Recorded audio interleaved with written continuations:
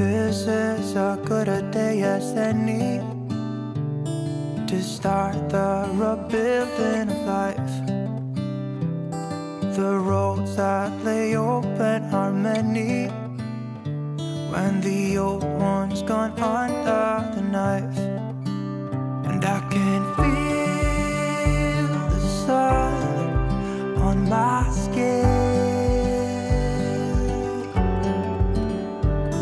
beginning to thaw from within. We have a confession to make.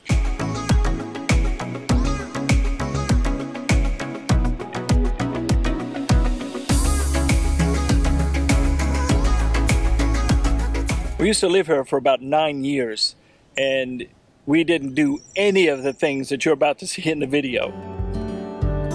Beginning to thaw from within.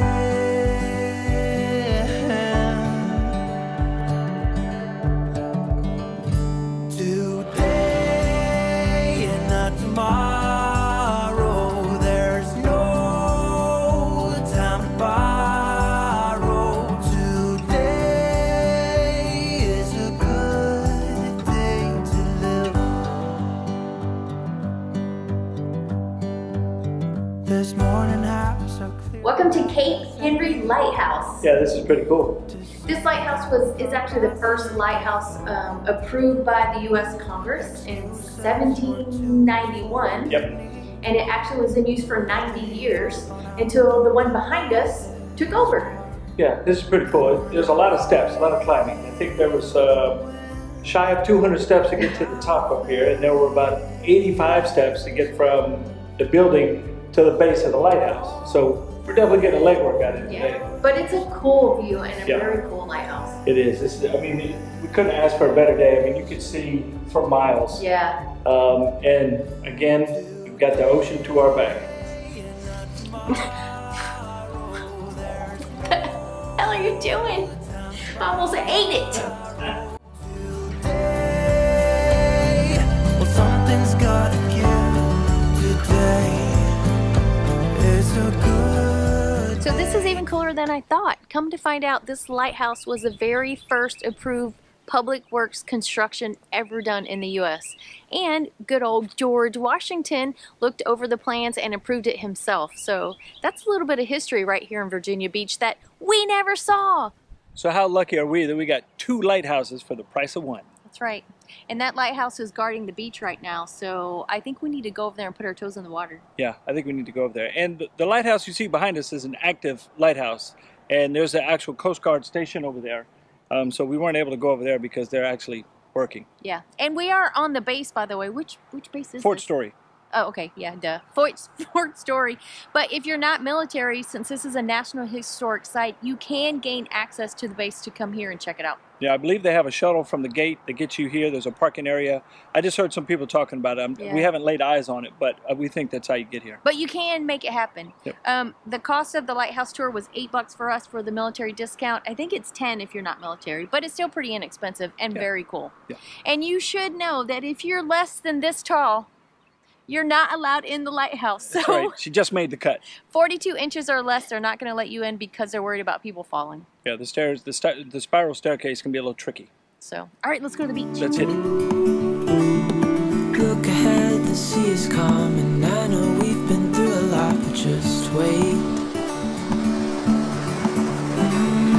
Wait for better days to come and carry us like wind in our sails.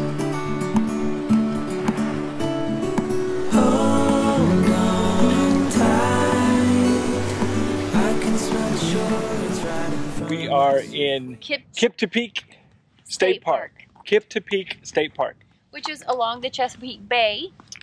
We came over here across the Chesapeake Bay Bridge tunnel. Yep. And we were so excited because we were going to come out here and kayak. And I'll show you what we were going to kayak to in just a minute.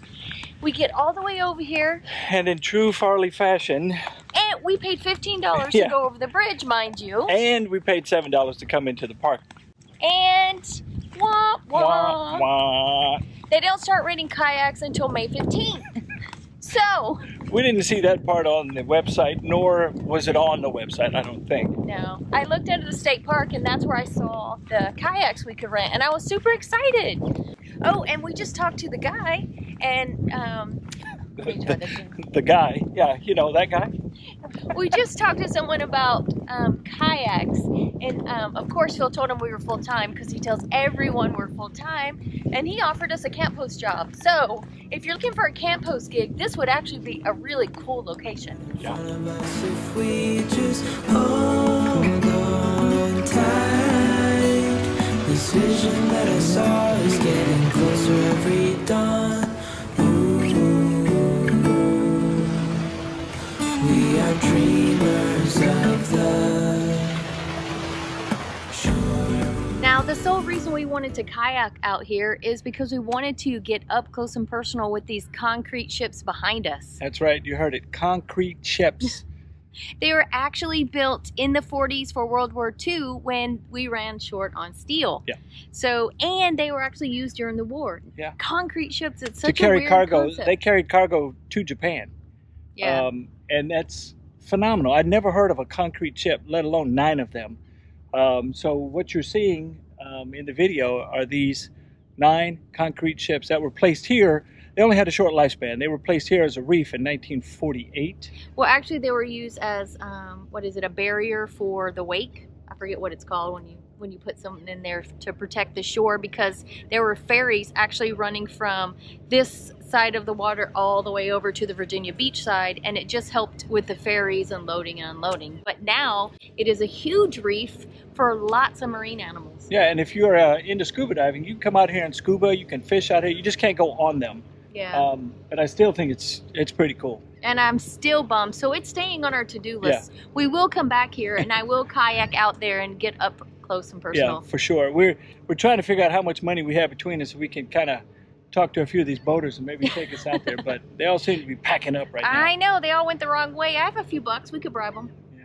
But I hope you enjoy this. This was something that we never heard of, and it was just something that we had to come see. And of course, we lived in this area for how long? How did we not know they exist? Again, don't be like us. Yes, get out and explore your own backyard.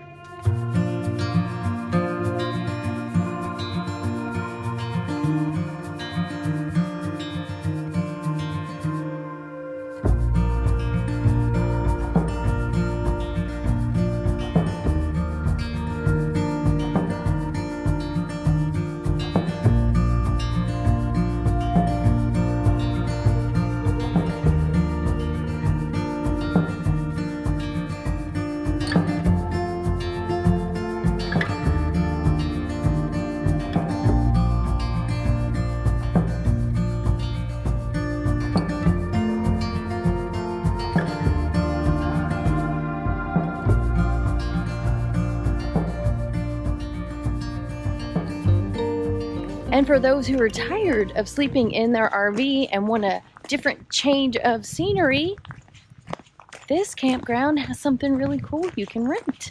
How about your own little yurt? That's right, they have cabins and yurts. This is super cool. And you have your own deck and your own rocking chairs, so you can sit here in the sun or as the sun's going down, and then the water is right through the trees. Now that's pretty cool, right? Very cool. So you and your friends can rent yurts and be neighbors.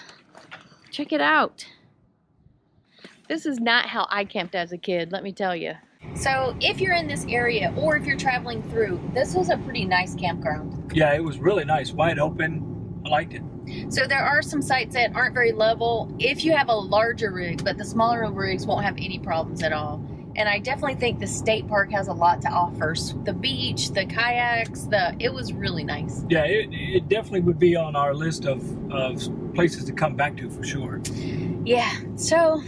But we have to. We didn't get the kayak. Right, so the bucket list isn't over. So stay tuned because this won't be our first screw up. There'll be lots more happening. So we will teach you what not to do along the way. We're in downtown Norfolk at the USS Wisconsin. And to be fair, when we were here before, Phil was actually stationed on a ship. Yeah, I lived on board ship, worked on board ship, deployed on board the ship. Didn't want to come spend my time visiting a decommissioned ship.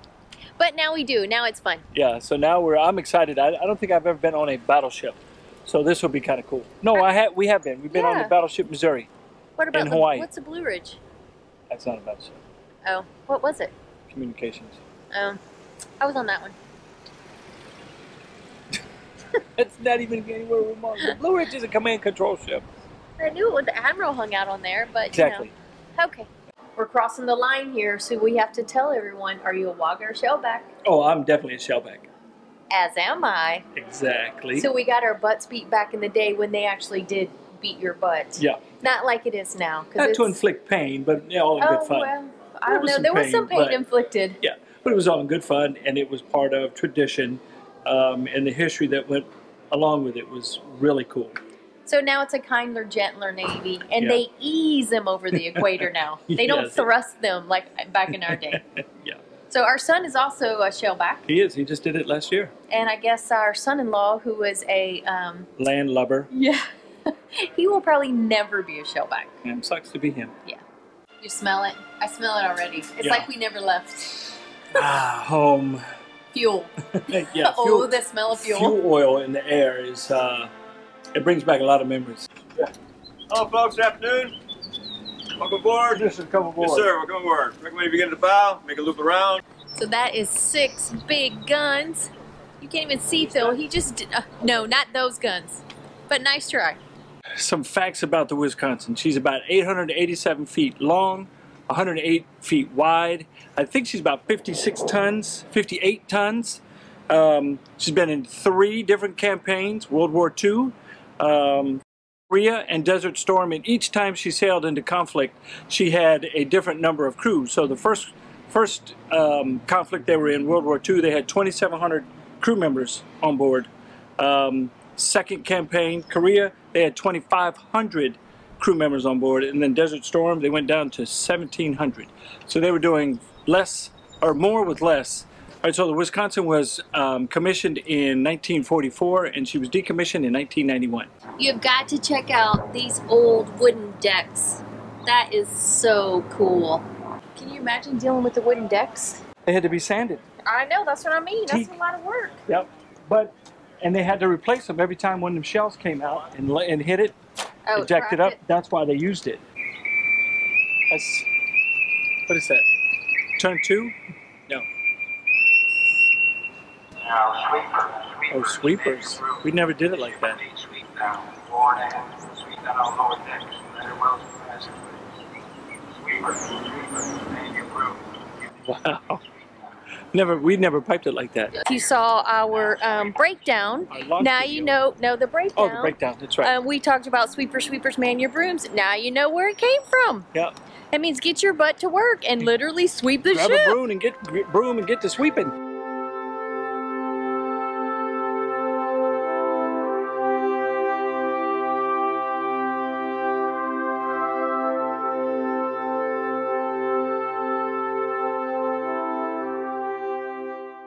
So this here is where the signalman rating was back in the day. All the flags that you see on the ships that are flying, different types of flags, were all stored here, and there's one on either side of the ship. And anytime we would change direction or we were doing something at sea, a different type of flag would go up to indicate to other vessels around what the ship was doing.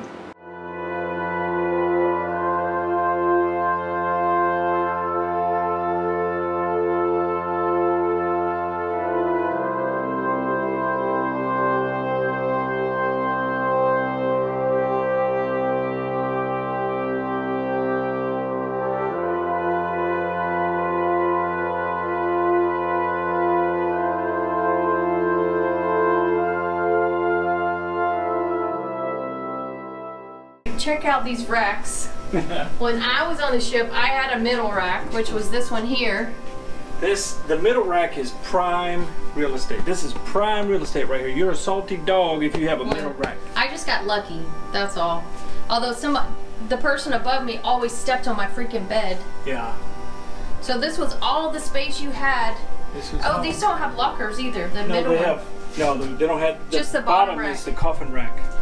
So on our ship, the first two, rack one, the one on the bottom, and the one in the middle. So I had a coffin rack too. So everything I owned was in that. Well, you had one of these. You had a stand. That was on my uniforms, though. Yeah, you had a stand up. So talk about downsizing and purging. Yeah. When you were in your rack, when you wanted privacy and you wanted to close the door, there was no door. You closed your curtains. Oh, now nobody can see or hear you. There's your privacy right there. And they had these little straps right here, so if we were in heavy seas and taking on rolls, this would keep you from falling out. 6 guys that have to get ready in this space. Well, just there's 6 here, there's 6 there, there's 3 more there. Everybody, you're scrunched in. What we were just saying a second ago before we walked in here, these beds are literally put in a main hallway by the post office. So back in the day when they were building these ships, literally they put beds where whatever open spaces they could. So, and look, now we're in a major hallway. So how would you like to have your bed here? Correction, it's a passageway, not a hallway. Check out this computer system. This was some serious technology back in the day. Okay, I'm lying. You know the Navy was always at least 10 to 15 years behind. Yeah. All right, Phil, how was your walk down memory lane? Oh man, I miss it. I miss it. I was like a kid in a candy store. I'm dragging and kicking and screaming, but we got to go. Yeah, this was a lot of fun. This brought back a ton of memories of the 7 ships that I was on in my time. Well, as we said earlier, all the things that we've shown you today, we never did while we were stationed here in the Norfolk area or the Virginia Beach area. And this is just our way of reminding you that if you haven't launched yet, to get out and see your own neighborhood. Go do a staycation. There's so much to do even before you start full timing. Yeah, and it's a great way to get out and practice your videoing. Oh yeah, if you want your own channel, that is an excellent idea. Yep, get out, tour your own neighborhood, your own neck of the woods. Yep. Get it all out of the way, then when you hit the road, you'll be a pro. All right. Thanks for watching. Make sure you hit that subscribe button. Give us a thumbs up and hit the notification bell. And we will see you on the road. Yes, I rubbed off on you from yesterday. She's lovely.